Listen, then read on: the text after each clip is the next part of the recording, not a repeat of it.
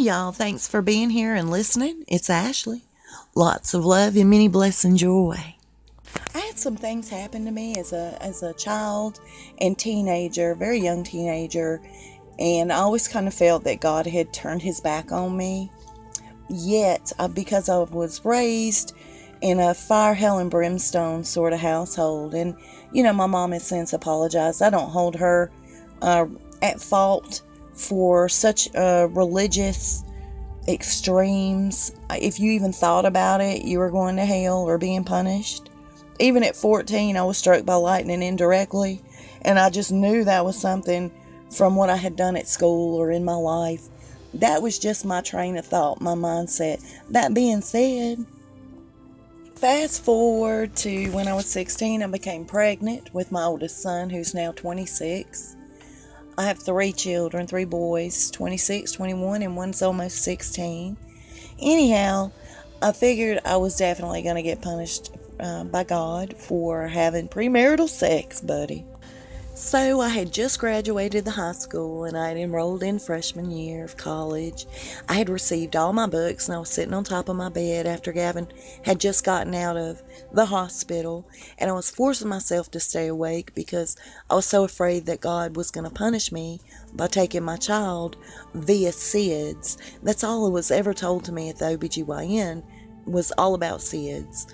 And I just knew, because I had been a bad girl, that God was going to take this child that I loved better than anything in the whole wide world.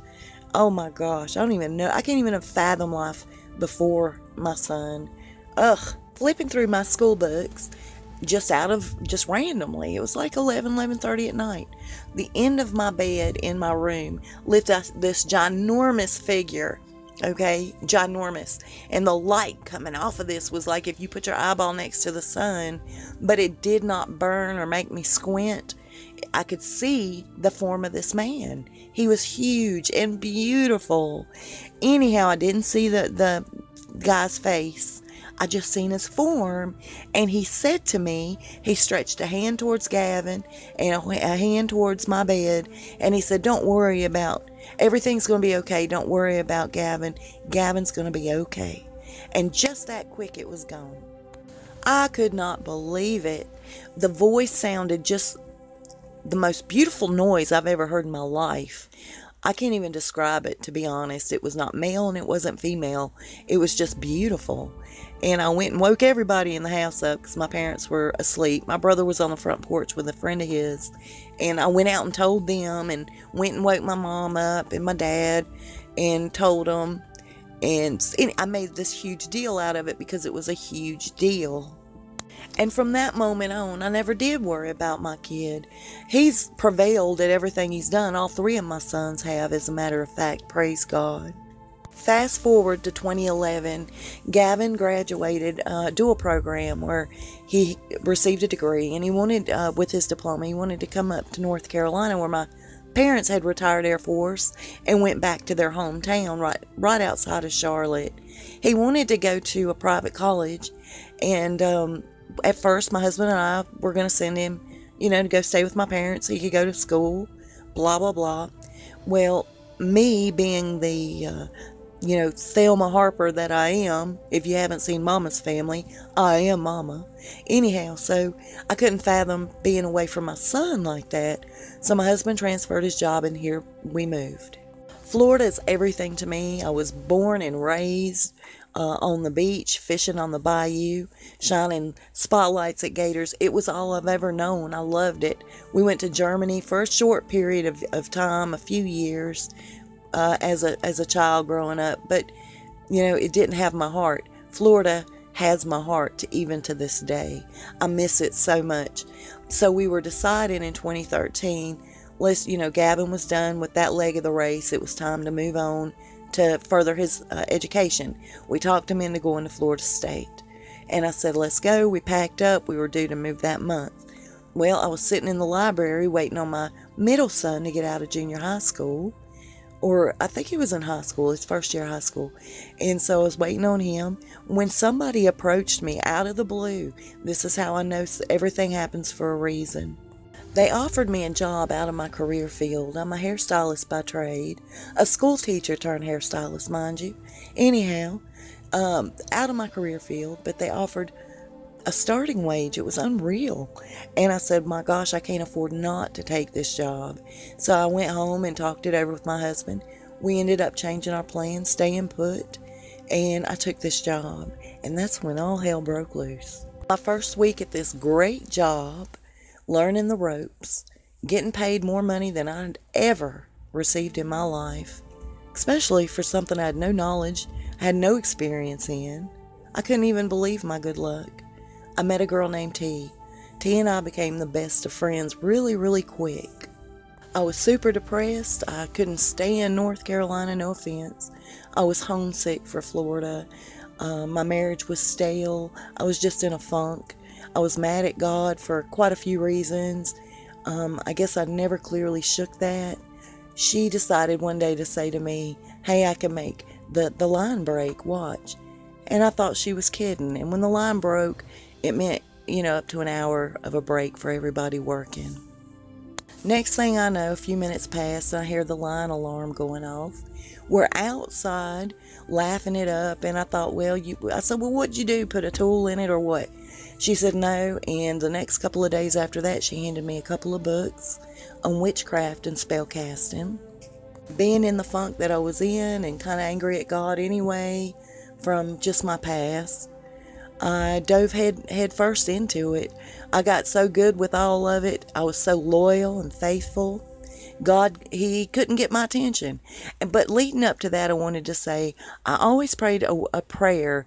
I began praying, adding certain things to my prayer, and I couldn't figure out where it was coming from. And I would say, God, please keep a grip on me because evil is much stronger than I am. I ended up leaving my husband. We separated. Me and the boys went and got a really cute house. I bought a really cool car. We had more money than, I'd ever had before.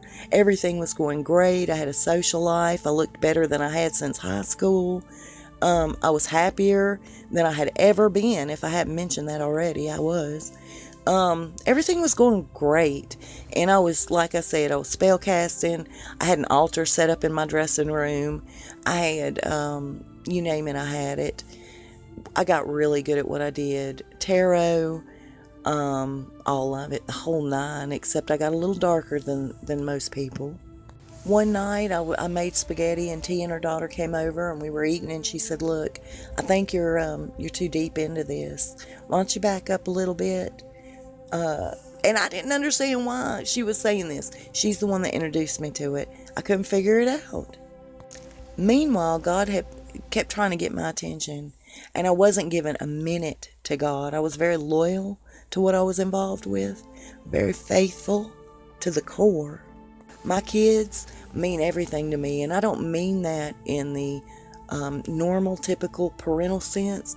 I mean, my kids are my entire life, and there's no stretch or exaggeration to that. They're everything. I'll never forget it. August 1st, 2015, my youngest son came up to me and said, Mom, what's going on with my neck? His lymph node on one side was swollen like a softball. We raced him to the emergency room, and they told us you might want to consult, make an appointment with an oncologist. I was so upset I vomited in my purse. When I got home, the very first thing I did was go into my dressing room, and I put a few things under my altar and was going to manifest some things. I called on dark forces to help me with my child. Shameful, shameful. I was so deep into it that it didn't even dawn on me that God was trying to get my attention. I looked in the mirror where my altar sat on my dresser, and looking back at me was a demon. I kid you not, as I sit and breathe, and it was laughing at me. I fell on my face, begging God for mercy. I turned right back to God, begging Him for mercy. It was not that easy. I lost my house, I lost my car, I lost my job. I hit rock bottom. That day in the dressing room when I fell on my face begging God's mercy, I rededicated my life back to Him, back to Jesus Christ. It was not as easy as praying and rededicating my life and God took me back into his arms. It didn't happen that way with me. I had to lose everything. You know, I lost my car, my house, my job, nearly my child, just to regain my relationship with Jesus Christ. And sitting outside one day, it was getting dark, I heard a voice say, "I can give it all back. You know exactly what you have to do." Just as clear as a bell. When the lump was found on my son and we made the ear, nose, and throat specialist appointments, the last appointment I had with that doctor, he said, "I'm going to give till October of 2016. At that time, I believe it was maybe June or July. He said, "And if it is not gone down, we're going to have to biopsy." And I promise you, as I sit here and breathe, it was 2 weeks shy of the date that doctor had set for the biopsy. My son woke up and his lump was gone. I wanted to share this with you guys as it happened. I'm sorry if it didn't flow or it doesn't flow to some folks' specs. I know everybody's got a pet peeve. Anyway, my point to all of it is this. I stayed so angry with God, and I really had no faith whatsoever, even after he loved me enough to send me an angel for my son. Even after all of that stuff, I was raped as a young teenager. I lost my virginity, raped by a grown man. I felt totally abandoned by God. I didn't want to hear anything about it. But by me looking back and praying that prayer that I started praying out of the blue, showed me more than anything, he loved me so much that he's the one that put those words in my mouth. Not me. He did it. And I think that he allowed me to go through it to show me he loves me. He was there with me through all of it. The worst part of it, the loneliest parts of it.